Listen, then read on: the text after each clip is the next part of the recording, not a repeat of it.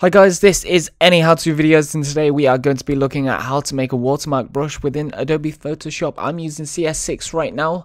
This brush is useful if you make do loads of pictures and photography. You can just watermark it using a brush instead of having to type text out every time. So first off, what we're going to do is go to File, New, and just have an A4 bit of paper. As you can see, I've already made a brush. I was just testing it out, so I'm just gonna select a random brush. There we go.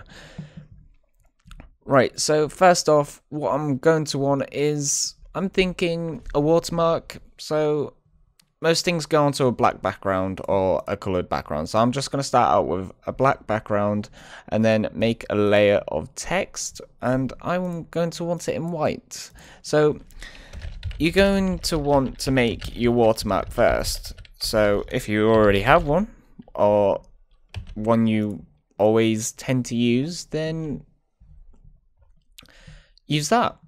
I'm just going to make the text a little bit smaller, and then I am going to make a copy sign, which I believe is in here, there.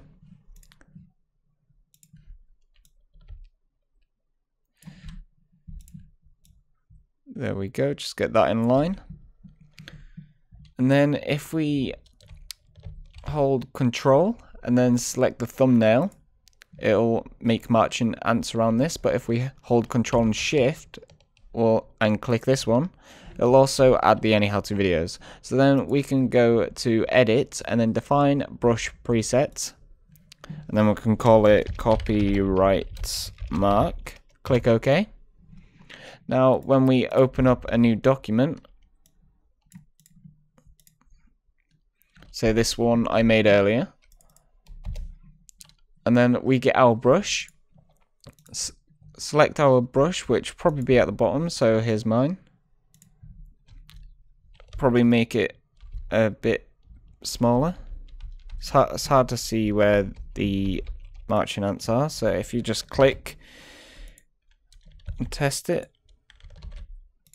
there we go. We have a watermark on our picture, and then we could just apply this to anything else we want without any problems. You can make it bigger, you can change the color of it, you can do what you want. You can have a big watermark. I'll show you the one I made earlier. I was just purely testing it at this point, but it wasn't meant to be a watermark. But there we go. You know, you can do anything with this, guys. Please subscribe, please like. If you've got any questions, please comment in the comment section below, or go over to my Facebook page and ask me on there. I'll probably reply like pretty soon. I'm on Facebook pretty much all the time. Thank you for watching. This is Any How To Videos.